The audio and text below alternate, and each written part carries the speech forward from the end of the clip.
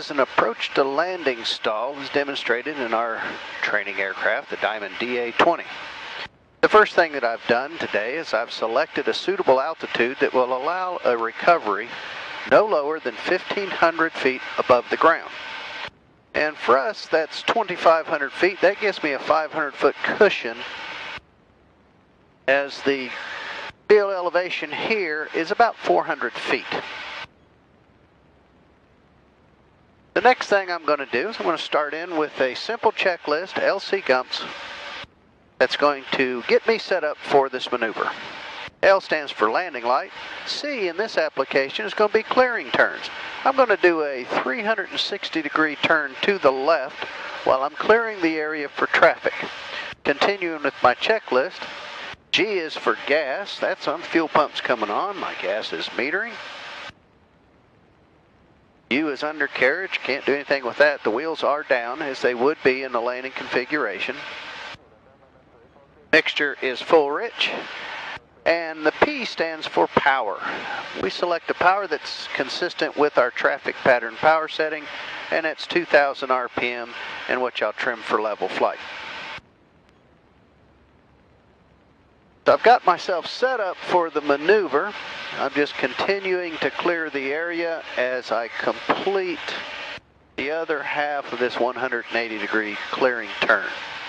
Looking underneath my wing on the right side, above my wing on the right side, and exposing the areas underneath my nose. Make sure there's no other traffic in this area.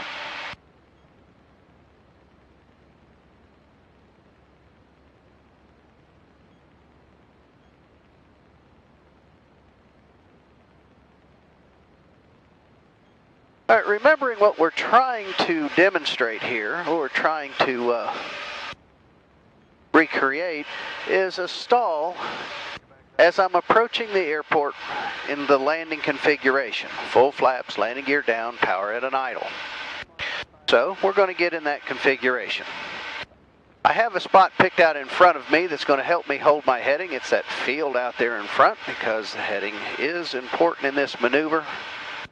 Next thing I'm going to do is I'm bring my power back to 1,500 RPM, which is going to slow the aircraft down and get into the flap safe range where I can then deploy my flaps. This maneuver, I go ahead and I deploy all the flaps. As soon as the indication that the full flaps are in, I'll bring the power to an idle, and I will establish a controlled descent at my final approach speed at 60. A nice stabilized descent, and I'll carry this for 5, 10, 15 seconds, something like that, just so I can demonstrate that I actually have done that.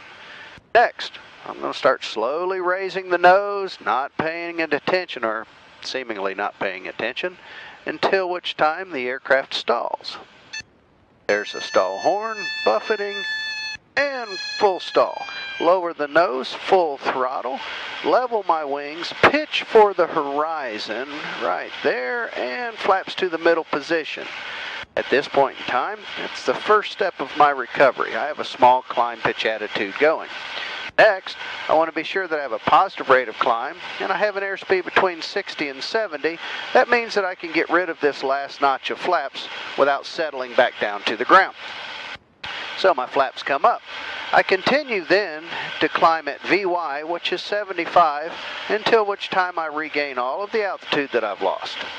Level off, let it accelerate slightly, and then bring my power right back to that traffic pattern power setting of 2,000 RPM, where the aircraft was trimmed, and that's the end of the maneuver. Fuel pump comes off, landing light is off.